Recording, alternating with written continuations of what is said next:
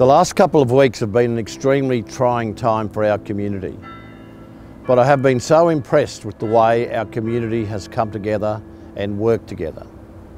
I particularly want to say thank you to the Queensland Fire and Emergency Services for the work that they have done at the very cutting edge of this crisis.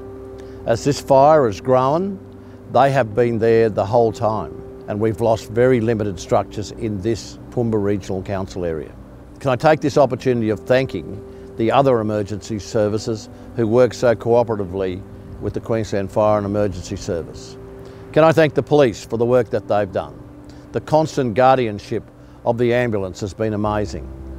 To all those people who've contributed to this effort, and particularly to those volunteers who spent day after day with very limited sleep at the fire front in this bushfire, thank you very much on behalf of the broader community.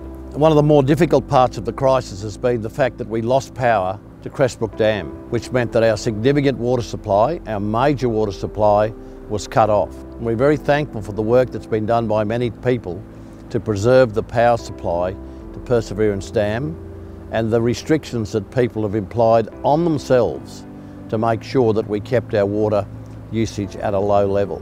Can I particularly thank Ergon Energy for their work?